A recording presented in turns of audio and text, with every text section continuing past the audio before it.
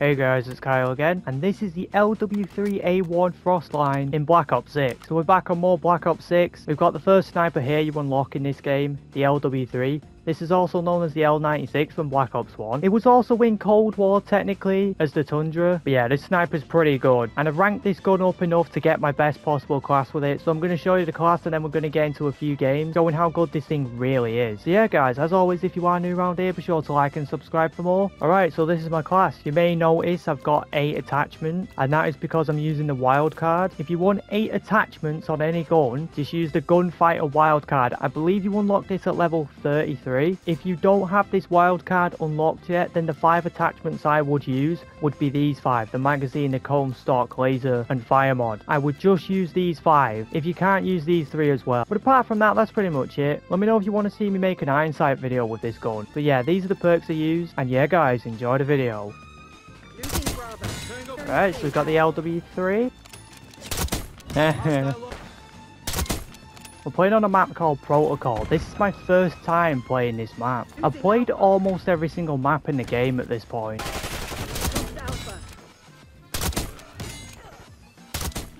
Running a suppressor on this is key. We've got a whole section underground. Oh. This gun feels so good. I still get a fair few hit markers with it. It's a bit annoying, but it's not horrendous. Yeah, this map is a bit big. I don't think this map will play well unless everyone's going to the same areas all game. But yeah, we got gold on this thing. I've got nearly 50 headshots with the SVD. I'm working my way through the camos with the snipers first. I'm going to rank all the snipers up, make some camo videos. I'll make a few versus videos comparing these snipers of this game to the Modern Warfare 3 snipers. Probably not going to make a zombies video, but I will play it at some point. Yeah, I'm still liking the game so far. I've still not hit a quad feed with this yet, but I have hit a quad feed with the SVD. I've not even been thinking about quad feed with every gun yet.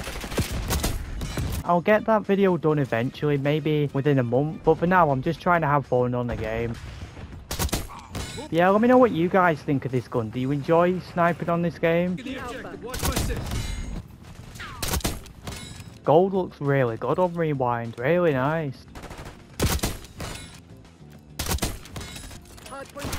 I don't know, I was wondering where everyone is, they're all camping.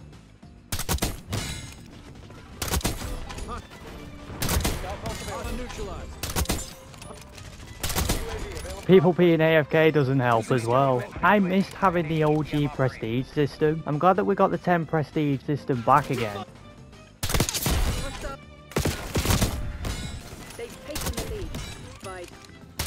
But it takes a while to rank up. I mean, as expected. Ah yes, this was the hard point I hit the 5 on the beta. But yeah, as for the wildcards, the 8 attachment one, gunfighter I think it's called, it's the way to go with it. Unless you want to do something specific like use 2 snipers on 1 class and then obviously use overkill. But I'm probably just going to run this year. Well, at least for now. I don't know when I'm going to unlock dark matter. I don't even know if I'm going to go for the zombies camos this year. Didn't last year. I think I made 1 attempt at doing an assault rifle on Modern Warfare 3 zombies. And I got stuck on a challenge where you had to kill a special type of zombie with fire or something like that. I couldn't be bothered figuring it out, so I just gave up straight away. But I think when I've done absolutely everything you can do on multiplayer, I might try and grind zombies. I might play Plunder on Warzone and go for the Warzone Mastery camo. Assuming that Plunder will still be in the game this year. Okay guys, that's it for today's video. Hope you guys enjoyed. Like I always say, if you are new around here, be sure to like and subscribe for more, and I will see you on the next video.